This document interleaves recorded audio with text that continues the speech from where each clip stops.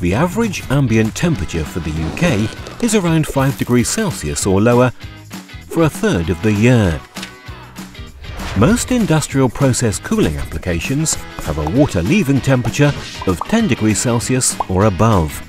This means that the ambient air temperature can be used to provide chilled water for a significant proportion of the year. So you could be saving up to 80% on energy costs and reducing your environmental impact. Here's how. Free cooling. Free cooling works with either a chiller with a built-in free cooling coil or a free cooler working in series with a chiller. The latter is more efficient due to the larger surface area provided by the free cooler. When the ambient air temperature drops below the process fluid return temperature, a three-way valve diverts the returning process fluid through the free cooling coil, in which the cooler ambient air removes process heat and cools the returning fluid.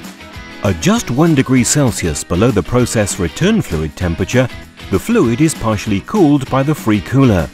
It then flows through the chiller's evaporator, where the required set point temperatures are achieved, easing the demand on your chiller's components and extending their operational life.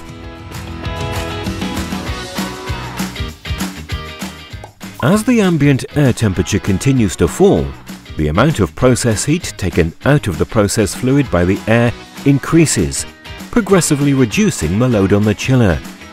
When the ambient air temperature is 5 degrees Celsius below the process supply fluid temperature, all the process heat is removed by the ambient air in the free cooler, providing full free cooling. The process fluid is therefore being cooled by the fans, rather than a compressor, which is traditionally the most energy-intensive element of a chiller, thus reducing your energy and maintenance costs and improving the lifespan of your components even further. There are many benefits to utilizing free cooling. A free cooler with a 300 kilowatt chiller at 15 degrees Celsius outlet temperature could create savings in the region of £35,000 a year.